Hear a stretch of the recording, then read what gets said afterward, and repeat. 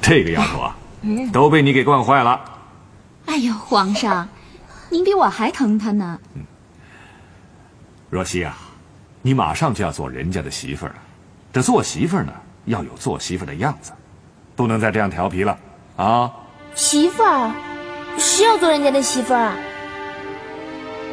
啊哈，你父皇啊，给你找了个乘龙快婿，过不了多久你就该嫁人了。我不要！哎呀，希儿，我不要嫁人，我要陪在您和母后的身边。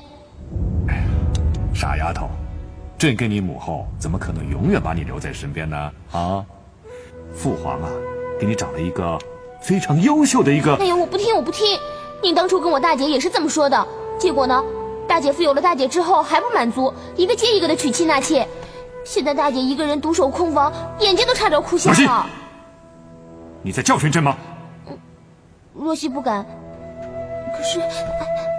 可是父皇，您当初答应过我的，除非是我看中的男人，否则您绝对不会逼我嫁人的。哎呀，好了好了，你看你们这父女俩，希儿，快向你父皇赔罪。他这么做也是希望你好才对呀。什么是希望我好啊？他要是真希望我好的话，也不会把我的一生当作是他的政治筹码了。皇上，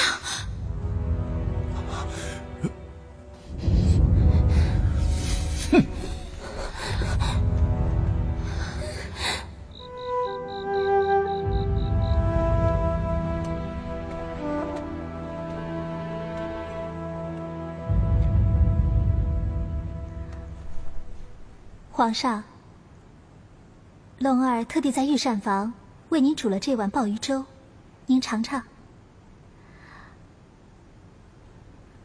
皇上，您已经一整天没有吃东西了，多多少少吃一点吧。来，朕不想吃。朕这么多儿女当中，最喜欢的就是若曦。这个孩子啊，聪明伶俐，人长得也漂亮。自小到大，朕骂都没骂过他一句。没想到今天，朕竟然打了他。公主乖巧懂事，我想她是不会怪皇上的。唉，龙儿，朕又何尝想让若曦这么早离开朕的身边呢？可是，如果她不下嫁李家，那么朝野必定大乱。到了那个时候，朕也无力回天了。龙儿，你说朕是不是一个自私的父亲，竟然拿自己女儿的婚姻大事做交换的筹码？皇上千万别这么说，龙儿相信皇上是绝对不会亏待公主的。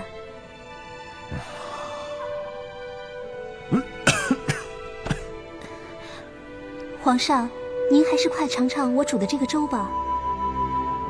好，我自己来。当心烫啊。好。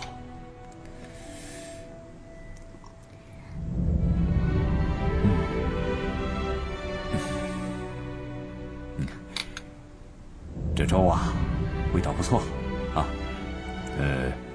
一会儿你端一碗，给公主送过去。是。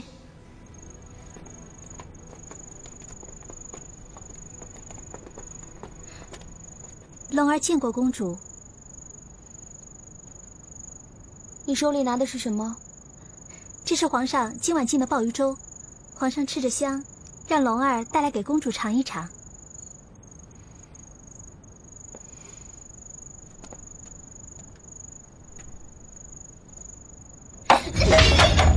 你去跟父皇说，除非他收回圣旨，不逼我嫁人，否则我宁愿饿死。公主还在生皇上的气啊。也是，也不是。龙儿，你有没有喜欢的人？你看我问的，你跟我一样，从小生活在这个皇宫里，看到的除了父皇和太监，就是那些整天舞刀弄枪的御林军了，怎么可能遇到别的男人？其实，父皇的心意我不是不了解，可是，我想找一个喜欢我，我也喜欢他的人，这有什么不对吗？公主，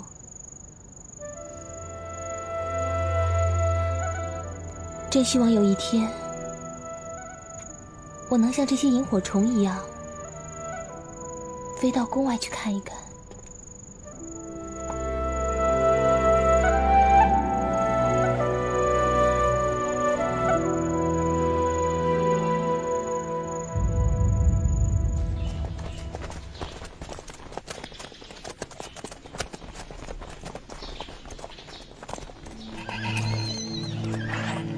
魏征，你怎么在这儿？圣上有旨，李渊接旨。驾，大人。大人，大夏东都推翻狗皇帝，还接什么旨啊？圣上有旨，李渊接旨。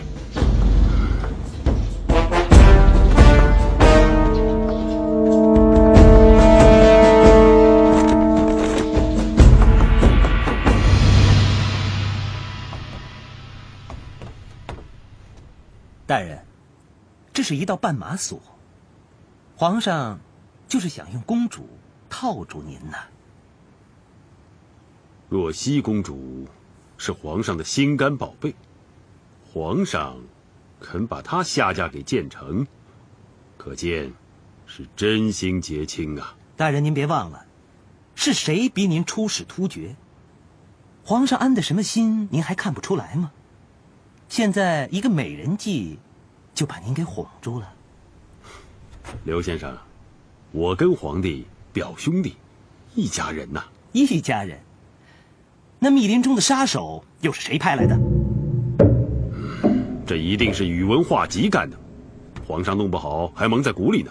大人，如果您死在林中，皇上还会赐婚吗？刘先生，你的意思？杀了魏征，打下东都。胡说！先帝在世的时候，曾经嘱咐我，要我好好的看护大隋的江山，我怎么能背叛先帝呢？大人，先帝可是被杨广所杀，您可要为先帝报仇啊！我李家世代忠臣，若要造反，肯定会被世人所唾骂。可是天下人如今都要造反，若是那样的话，我李渊在青史上永远是一个乱臣贼子。大人，这青史可是人写的，如果您当了皇上，您爱怎么写就怎么写，谁能管得着啊？这，我要和建成和世民商量商量。大人您放心，大公子早就有意打下东都。那世民呢？哼，二公子玩世不恭，根本不会理会这些事，问了也是等于白问。去，你先把建成给我叫来，我先跟他商量商量。是，下官这就去。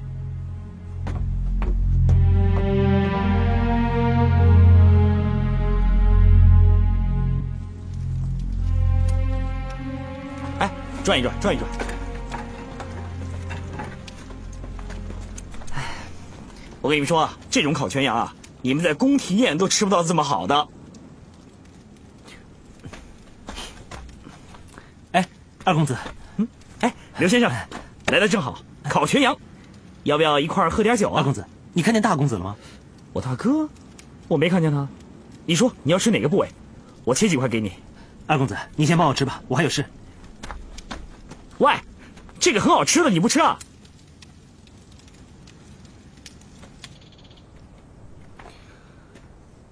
大公子，这是皇上给你的密函。密函？先生，这密函里的内容你知道吗？密函吗？我怎么知道写什么？哎，偷看可是要杀头的。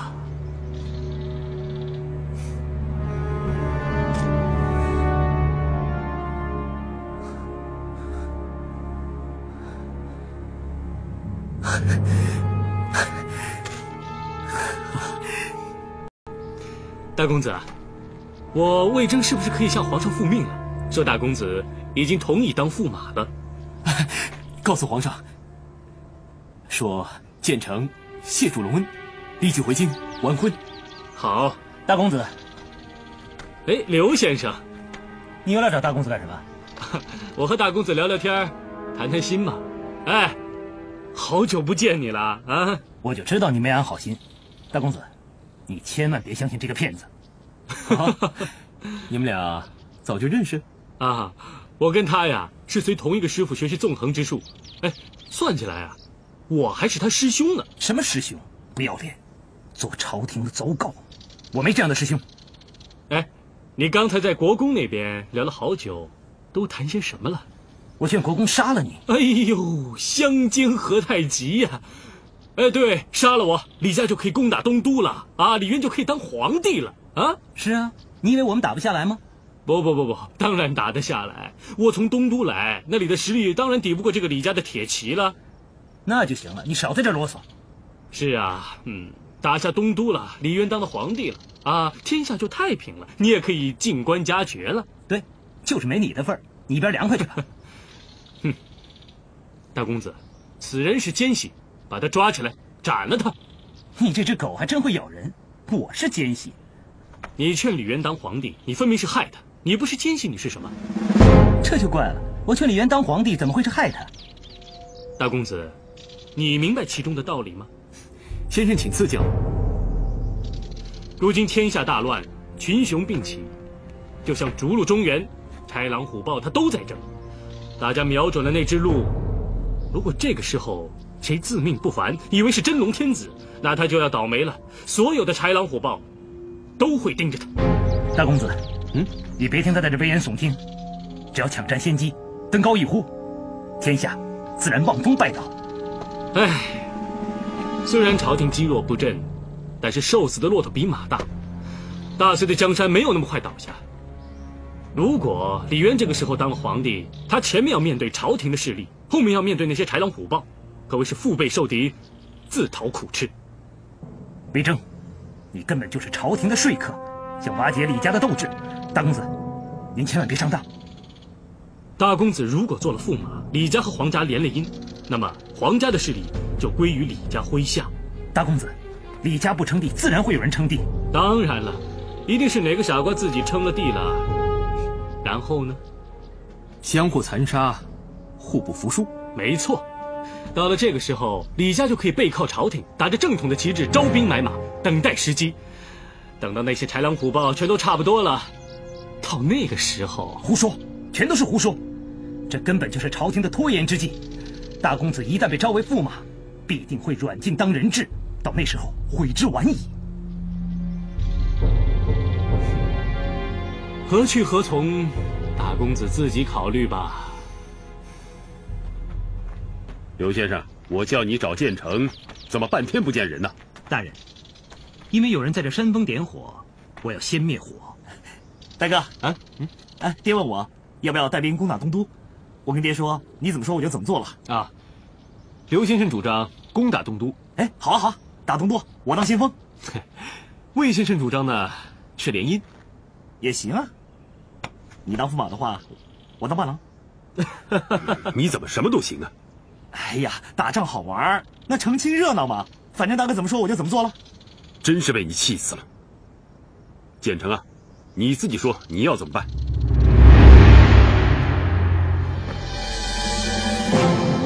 联姻。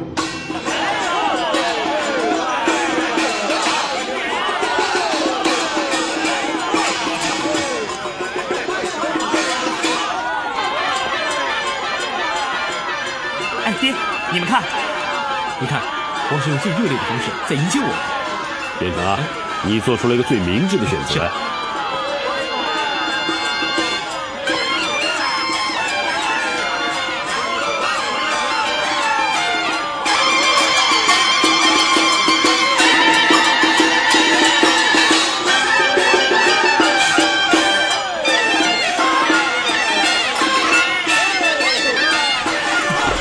喂，世民啊，你干嘛？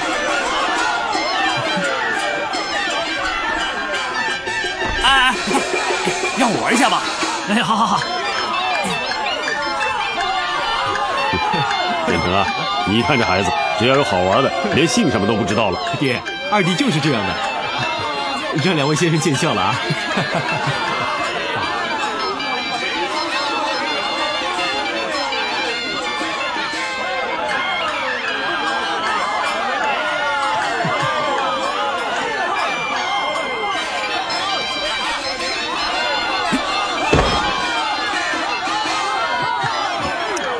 你看这世民又惹上麻烦了。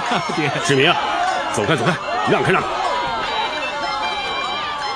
表哥，表妹，怎么是你啊？是魏先生把我救出来的。好，我们来舞狮吧。来。哎，表妹，哪儿来的表妹？爹，世民的表妹有很多，连后街卖烧饼的也是他表妹。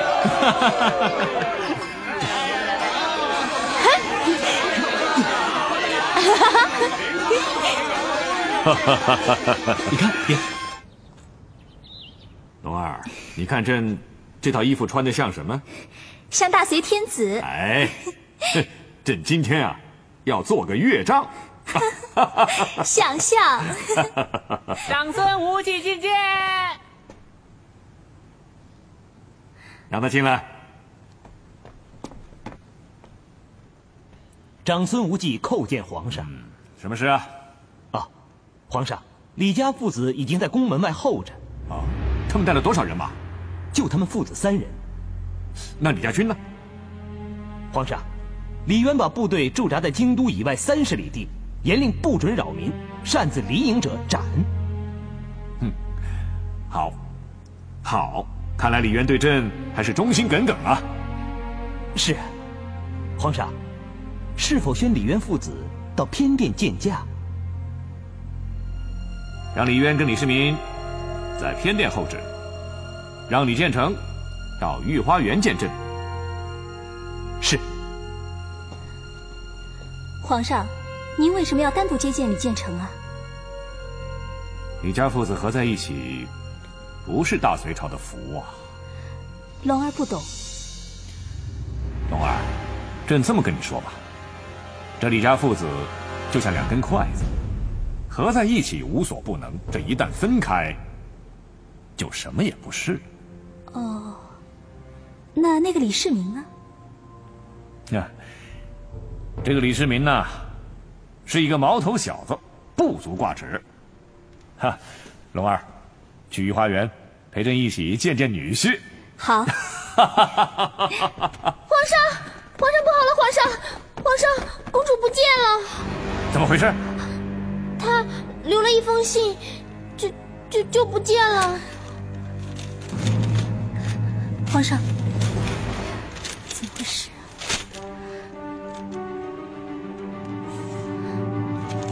两个没用的东西，还不赶紧出去找公主！是。我留你有什么用啊？连公主都看不住！来人，在，把这个丫头给我拉出去，斩了！是。皇上饶命啊！皇上饶命啊！皇上，这件事情千万不能让李家父子知道，违令者斩。是。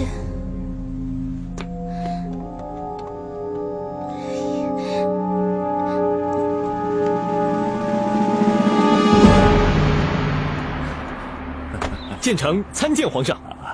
自家人何必客气呢？来，起来。谢皇上。皇上，这封密函可是您的亲笔？当然。那信上所写的都是真的吗？君无戏言。可是皇上，这皇位理应传给皇子才对啊。如今皇子尚小，做不了江山。可是皇子有众大臣可以辅佐啊。那些大臣朕都信不过。当年曹操、司马炎曾经辅佐过小皇帝，结果怎么样呢？这江山不是也易帜了吗？建成也是外人呢。建成啊，你做了驸马以后，就是自己人了。若曦小的时候，朕非常溺爱她，可惜她是个女儿身呐，因此朕把你当亲生儿子一样看待啊。你坐江山，就是若曦坐江山，这江山是你们2个人的。皇上，叫什么？岳父。建成啊，今儿朕高兴，陪朕逛逛这御花园。是皇上。啊，龙儿，你先回去歇歇吧，这儿有建成陪着朕呢。是皇上。走，皇上请。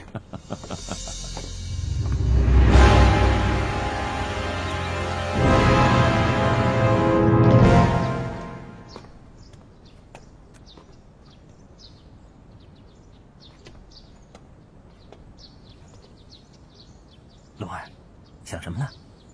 这么入神。大哥。哎呀，我说过嘛，在宫里边我是长孙大人，别喊我大哥嘛。龙儿，怎么了？难道皇上又骂你了？我不想待在宫里，我要回家。哎，你别难过，快告诉哥，到底发生什么事情了？公主她不见了。什么？公主不见了？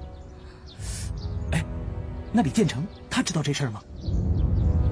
皇上不许我们说出去。糟了，这下不知道皇上又要对李家打什么主意了。哥，你先别管皇上，我求求你安排我出宫。龙儿，为什么要出宫啊？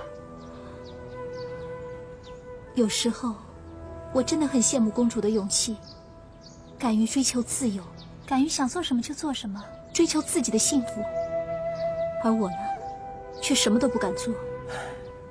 龙儿，你是不是恨哥哥？恨哥哥不该把你带进宫里来？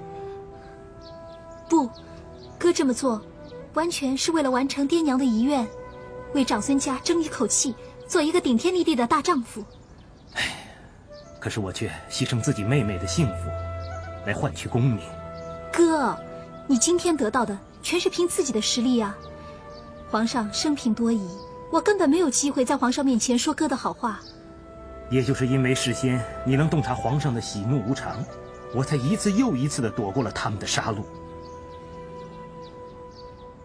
龙儿，相信哥，等时机一到，哥一定想办法带你离开这儿。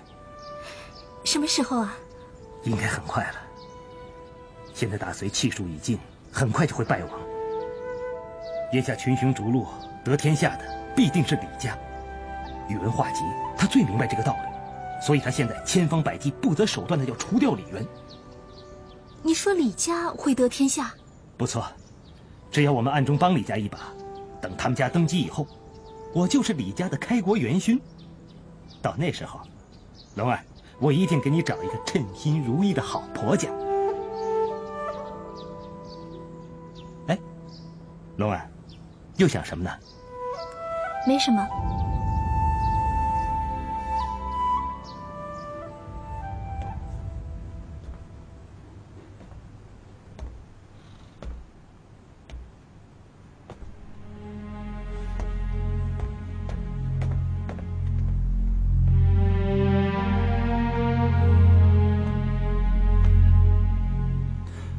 公主失踪。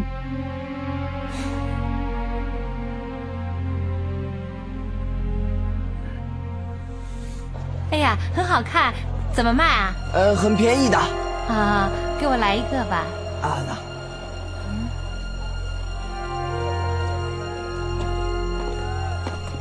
哎。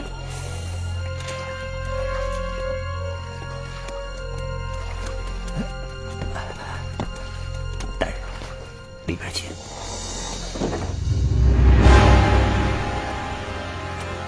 3日之内。要把此人弄到手。大人，要活的还是死的？都行。活要见人，死要见尸。哎，大家捧场捧场啊！捧场大家！多谢多谢。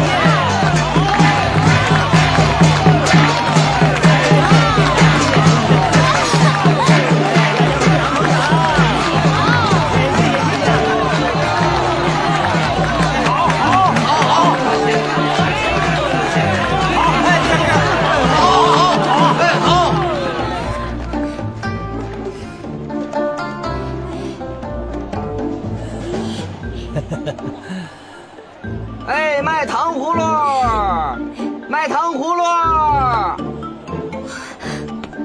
哎，卖糖葫芦啊！我要一串糖葫芦。哎，好，哎，1文钱。我没带钱啊。没带钱，你买什么糖葫芦啊？哎，你啊！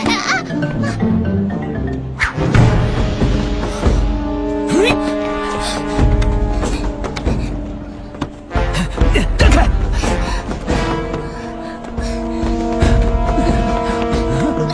分头就找。拿去。这边走。糖葫芦多少钱一串？1文钱。啊，来一串吧。来。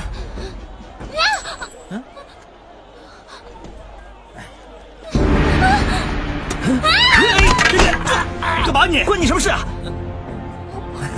她是我表妹，你说关不关我的事？你表妹？去治你的表妹吧！哎呦！大哥，这是你表妹吗？我跟你讲最后一次，她真的是我的表妹，是吧，表妹？你表妹，我扎！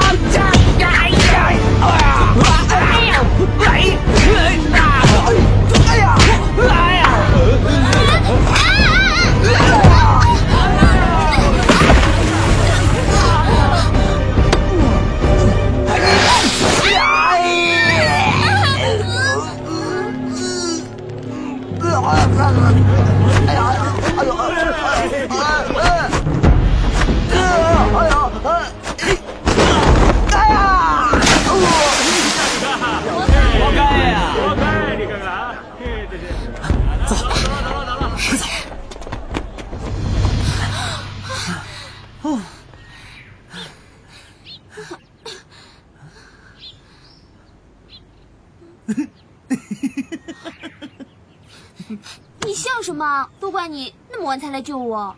我？这年头好人太难做了，救了你还被骂。早知道让他们把你抓走算了。喂，那个卖糖葫芦的姑娘在这儿，来抓人！你别喊啊，算我错了还不行吗？那还差不多。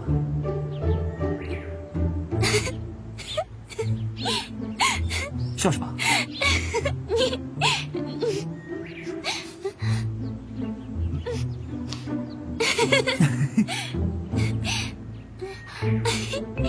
你还笑我？你不看看你自己，哇，又脏又臭又腥的，以后嫁不出去了。怎么办啊？怎么办？来，快洗脸吧。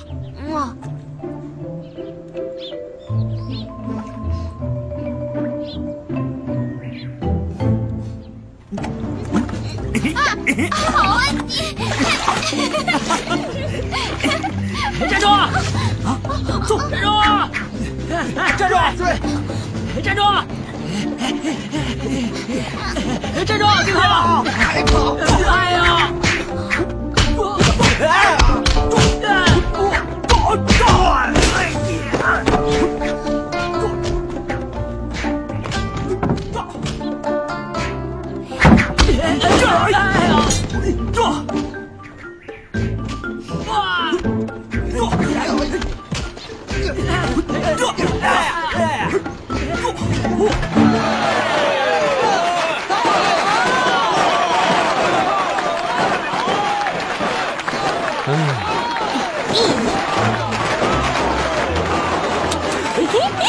胭脂啊，你这不是在害我吗？什么害你啊？你看看，天下第一位，这根本就是在捧你嘛！全天下除了皇上能说第一，谁能说第一啊？啊，这是要杀头的。杀头啊？那我改天下第二好了。哎呀，赶紧把它摘下来啊！姑奶奶，我可想多活几年呐。什么摘下来啊？这我可花了好多钱弄的呢，不行。你花了多少？10文呐。10文那么便宜啊？什么那么便宜？哎。这边是我偷的，上面的文字才花了10文呢。你在哪偷的？前面道观呢。哎呀，我说你啊，你看你太过分了，去道观偷这个东西啊！哎，好了，不要多说了，把它摘下来。啊，那你去搬梯子。好。表哥。哎。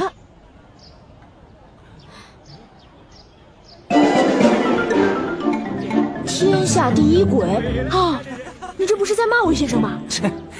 魏先生一肚子鬼，这匾额真的适合他。哎，说的也是啊，既然不能叫天下第一位，叫天下第一鬼，皇上就应该没事了嘛，是不是啊，先生？二公子啊，你这一来我魏征就成了鬼了。我才不想来呢，还不是因为我娘让我拿信给你，我这辈子都不会见到魏先生了。哦，看吧。表哥啊，原来你不是来看我的。我是来看你的，要不然我才懒得拿信过来呢。二公子啊，夫人这封信既是写给我的，也是写给你的，你自己看看吧。啊？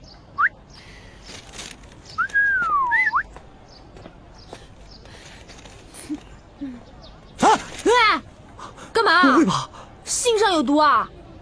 比毒还惨，我娘竟然叫我读书啊！哎呦，读书很好啊，像我要读都读不到书。我娘要我，让我跟那个鬼读书啊！那多好啊！赛诸葛，他是名师呢。好什么好啊！我这辈子最恨的就是读书。不想读那就别读呗。我娘说了，如果不肯读书，就别回家了。你娘真是好娘。好啊好啊，好日子到头了，苦日子来了。哎，胭脂，你一定要帮我。慢点呐，说话你们赔不起的。你肯不肯帮我？帮，你肯帮我？你先帮我抬箱子，我就帮你。来，谢谢啊。来，1、2、3。慢点。是什么箱子啊？怎么那么重啊？这木头好结实啊。好了，那你的事忙完了，我的事还没完呢，你得帮我。帮到底。那你要怎么帮我？怎么帮？你可不可以先帮我把这个箱子抬到魏先生的房里啊？还要搬？是啊，你也知道嘛，魏先生平常要上堂，有好多的官服啊，我就在想啊，这个箱子呢，表哥，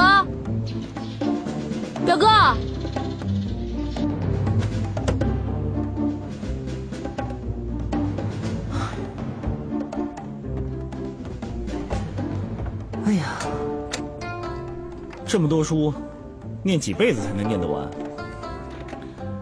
二公子不读书吗？我就爱踢球。可是踢球，踢不出一座江山呢。哎，什么江山江河的，我干嘛操那份心？反正上面有我大哥，他比我能干多了。那大公子不读书是不是？开什么玩笑啊！他连晚上都在读，我不行，我到晚上就犯困了。看来大公子早有准备啊。那二公子就无动于衷啊。我当然有动于衷了。那我大哥那么辛苦，很多事情啊，我都帮他承担下来了。什么事啊？打架啊，舞狮啊，踢球啊，斗鸡啊。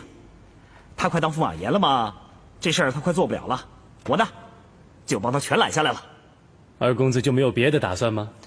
别的打算？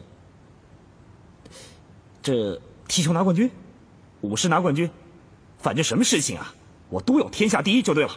好，就是要天下第一，哎，这样才像你李世民啊！什么？哎，要做天下第一，就先要读书。从今天开始，我教你读书。喂，真的要读书啊？哎，先读《史记》。二公子读过《史记》吗？我曾经对《史记》有过4个字的评价：千古一史啊。我对《史记》3个字的评语。哦，比我更精湛，你说说看。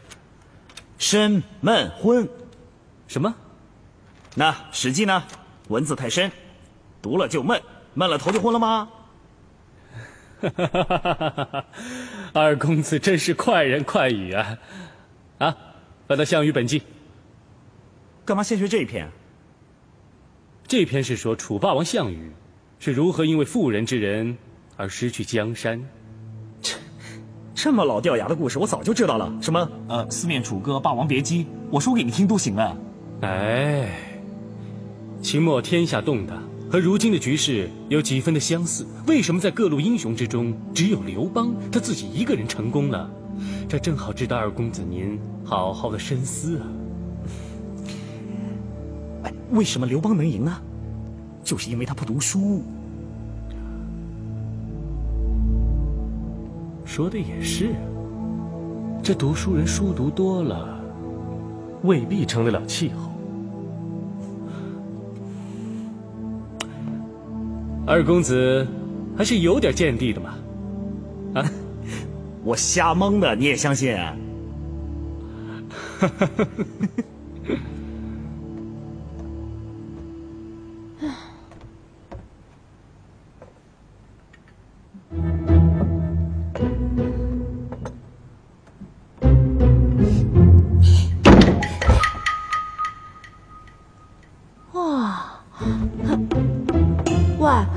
买柜子送丫鬟啊，这商家可真会做生意啊！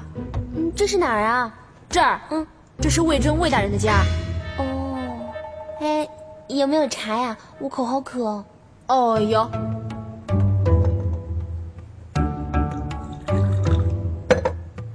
那，这什么茶呀？一点味道都没有。哼，等捞够油水就可以换茶啦。捞够油水？是啊，做官的哪能不捞油水啊？哎，你什么人呐？我叫胭脂，你呢？我叫水粉。水粉？胭脂水粉，我们两个真有缘。有缘有缘，谢谢，我得走了。走？哎，去哪里啊？你家住东都吗？哦，对呀，我家住东都。哦，不想回家？你怎么知道的？我以前也干过这事儿啊！我只要跟我爹一吵架，我就跑出去，他肯定认输。我看这样吧，反正我这儿有空房，你就留下来做个丫鬟。丫鬟？是啊，不做丫鬟，你还做公主啊？说的也是，那就当丫鬟吧。我不会把你当下人看的，谁叫你是水粉，我是胭脂呢？干活去。哎，干什么活啊？你会烧饭做菜吧？不会啊。那你会风布浆洗吗？也不会啊。那总会烧水奉茶吧？你怎么什么都不会啊？没关系，我教你，跟我来。公主并未走出京城，可就是偏偏找不到。朕如果找不到若曦，怎么跟李建成交代呀？这公主出宫，满朝文武并不知道啊。皇上，你可以推说她病了。哎呀，病了总该好吧？朕不可能一直瞒着李家呀。公主只是发发小脾气，她乃金枝玉叶之身，怎么受得了民间之苦？以微臣之见，过不了几天，她就会回来了。爱卿，你不知道这若曦这个脾气呀，她这脾气一发起来，就是10头牛也拉不回来呀。这李家军团就驻扎在城外，如果知道了这个情况，他们一定会打进来的。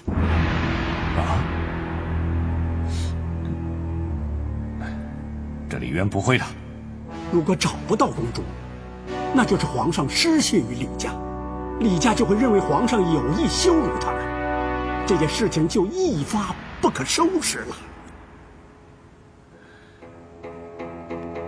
爱卿言之有理，找，加派人手，一定要找到公主。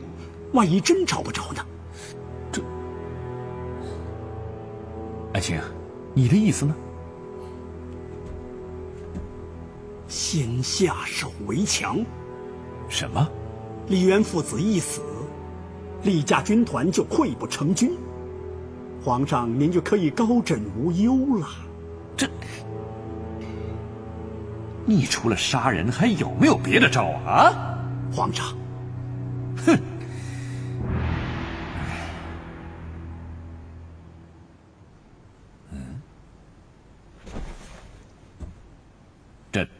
一个万全的良策。皇上英明，原来您已成竹在胸啊！立刻拟旨，令满朝文武大臣轮流庆祝李建成大婚。此为何计？等他们都喝醉的时候，朕就下3道密旨，令辽东、江南、淮南3路大军一起撤回东都。3路大军全撤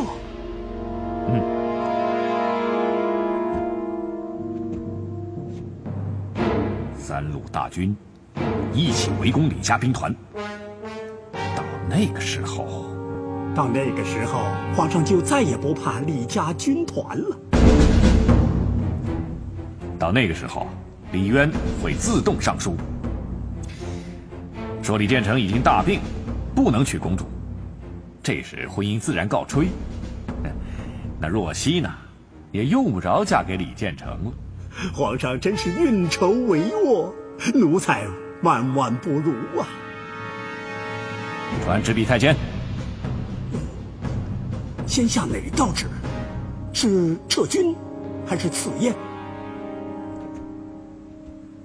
朕这第1道旨，下的就是。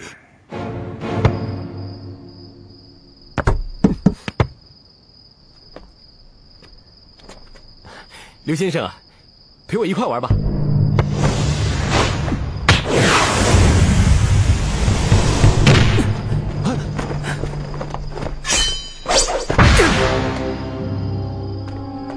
刘先生，这可是名贵的球啊！可是在我看来，这个并不是球，这是人头。人头？谁的人头？你大公子的人头。